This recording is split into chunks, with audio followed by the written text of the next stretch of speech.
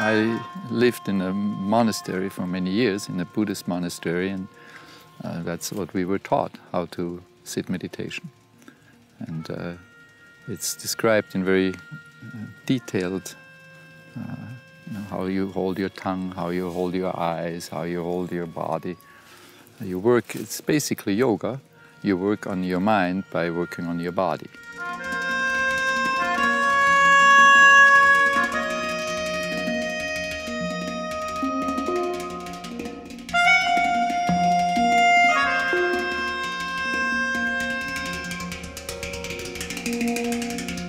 Usually you start out with observing your breath, counting or observing your breath.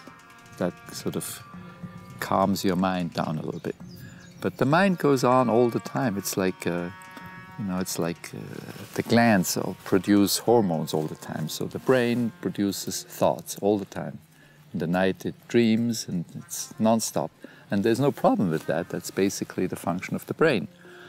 But the problem is that we get so, it's so convincing to us, we are so attached to the contents of thinking that we forget the fact that we are thinking. So we are really fascinated by the contents.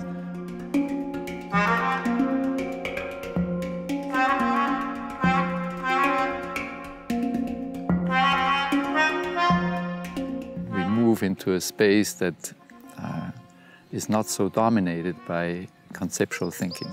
That's usually the prison we are caught in. We are identified completely with our thoughts. And our thoughts are, of course, part of us, but they are really only a fairly small portion of our whole being. But it's so dominant that we tend to not see the rest of it. So a good part of the meditation is to quiet down the mind, or to make it more, that it doesn't block out everything else.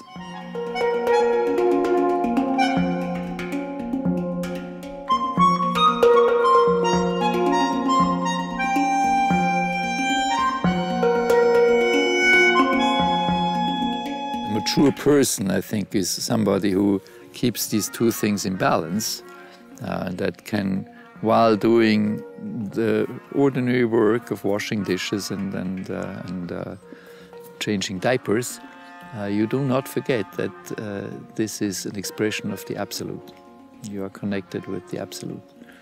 And on the other hand, while you are in deep meditation or experience some ecstatic state, you do not forget that there's a world that needs you, and that you have to be part of that world also.